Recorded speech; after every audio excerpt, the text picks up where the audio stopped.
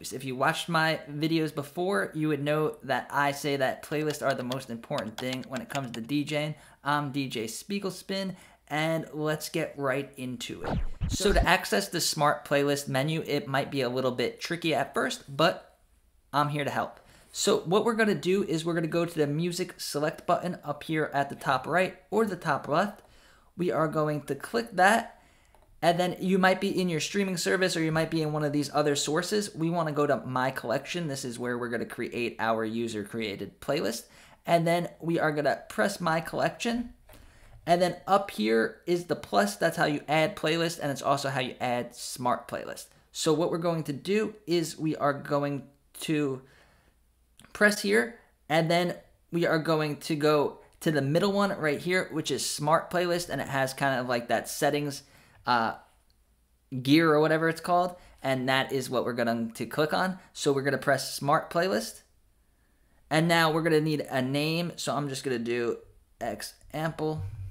So now if you scroll down to in your playlist, you're going to see a playlist. Instead of this regular playlist sign, it's going to be that same gear sign. So we are going to click on that, and it's empty. So this might be the frustrating part. This is what got me for a while, and you don't know how to use it or what to do, but I'm here to help. So we are going to press the pencil button. You don't add songs to it like you would normally do on a regular playlist. We're going to press the pencil button, and then the plus, and now we can add these filters. So it's going to create a playlist for us based on stuff that's already in our playlist. So the first thing we can do is by album.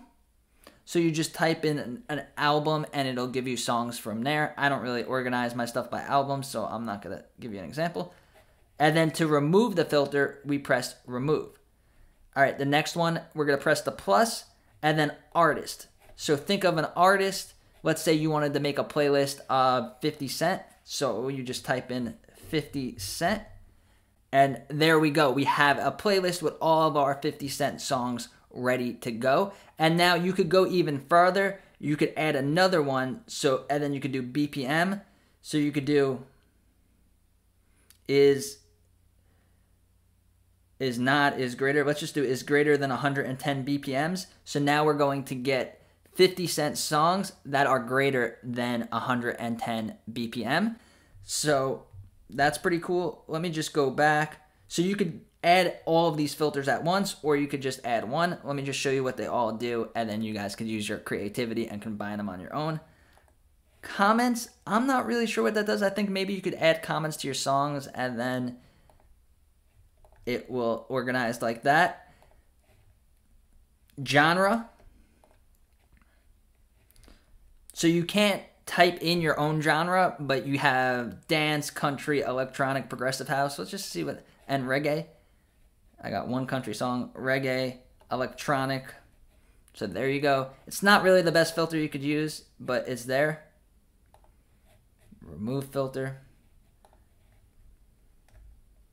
And then we have key, so you could organize them by key. Let's say you want to play songs that are B. It gives you all the songs that are B. Year, title, and released. So this is a way, instead of sitting there and creating manual playlists, it does it for you. It's one of those features that I don't think enough people use, but it's there for you, and you guys should check it out. So watch one of these videos where I go more into detail on how to create your own custom playlist.